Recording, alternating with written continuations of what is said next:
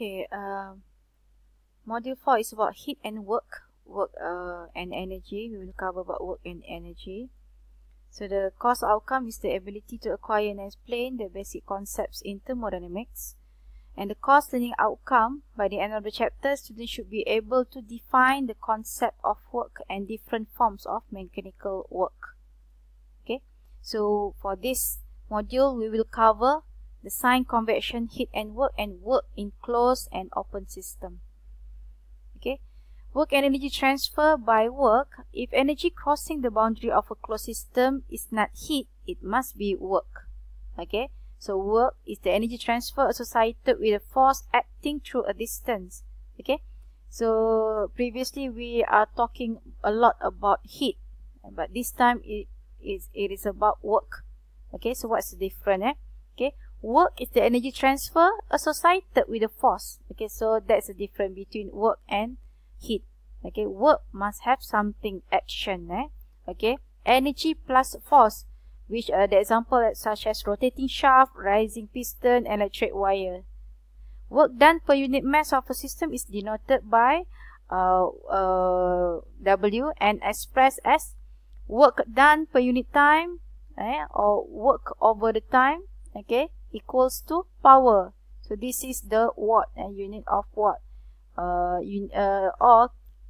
kilo equals to kilojoule per second, or also can be represented by kilowatt. Heat and work requires the specification of both magnitude and direction. So this is the formal sign convention. Heat transfer to a system, okay, we call it as Q in. Work done by a system, we call it work out, and we make it as a positive and direction in here. So heat transfer from a system is Q out.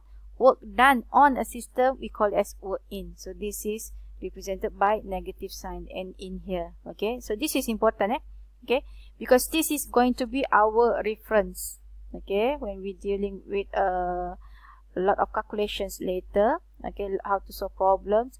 So in a positive, we put the reference as a positive for Q in. Heat transfer to a system is Q in.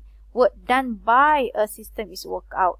Okay, this one is work done on a system is work in. So that's different.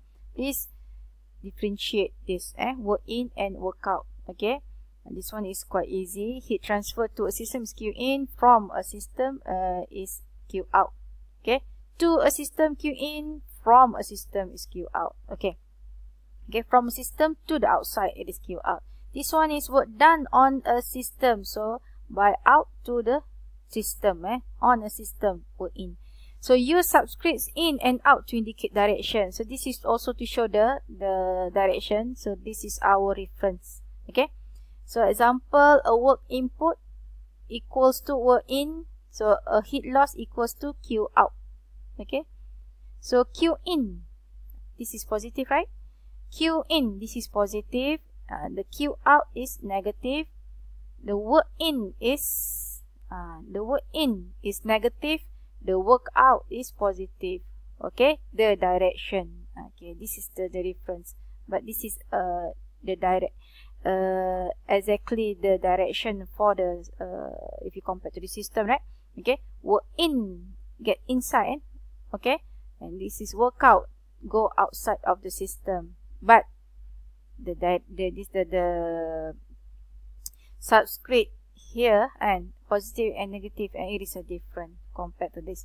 So we can assume a direction for interaction. Negative is a direction of interaction. We can assume direction is right.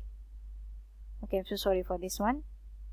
Okay, so we need to assume based on this. Okay, positive and negative is based on this. Okay,